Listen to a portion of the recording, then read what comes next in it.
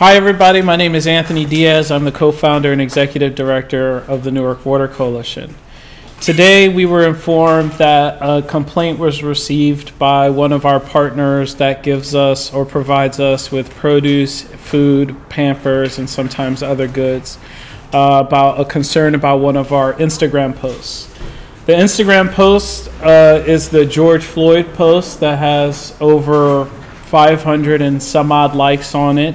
In the caption, I utter the phrase, "From the river to the sea, Palestine will be free." And that was the post that they had an issue with, and that they said that it could be construed as hate speech.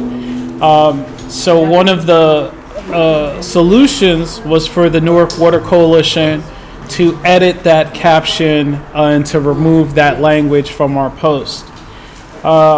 And this is a tough thing because, you know, we provide food and water on Tuesdays and Fridays and Saturdays, and this partner was supporting the Tuesday and Friday distributions from our office location. You know, one of the things, and this isn't the first time that this happened to the Newark Water Coalition. We were kicked out of our first ever distribution location because we haven't abolished the police stance. And so what we've seen is that, you know, when I say all struggles are interconnected, that this is what it means.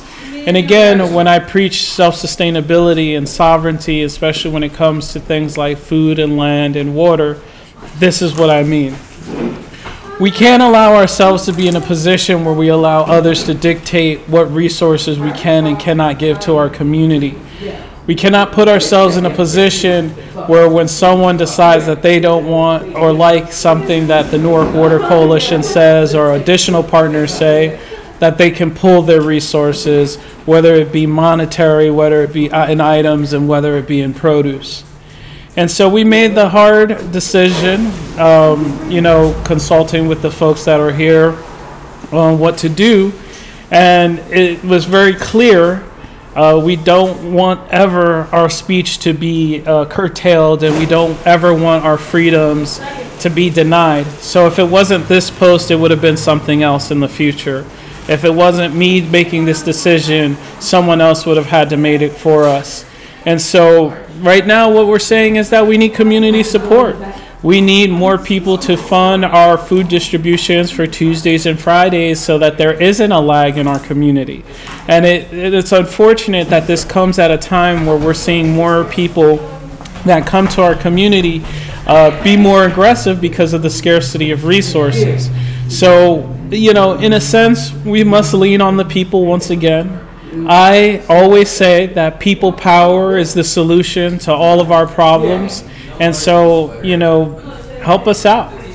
Thank you. Reach out to us wherever you can. Send support to us. Volunteer where you can. And I still will say, you know, I believe that the occupation of Palestine will end in our lifetimes. And once we can decolonize Palestine, we can move on to Puerto Rico, Congo, Sudan, and the rest of the world. This doesn't make me disheartened in any stretch of the imagination. If anything, it emboldens us to keep taking this moral stance and keep fighting and being who we, the Newark Water Coalition, say we're going to be. Thank you.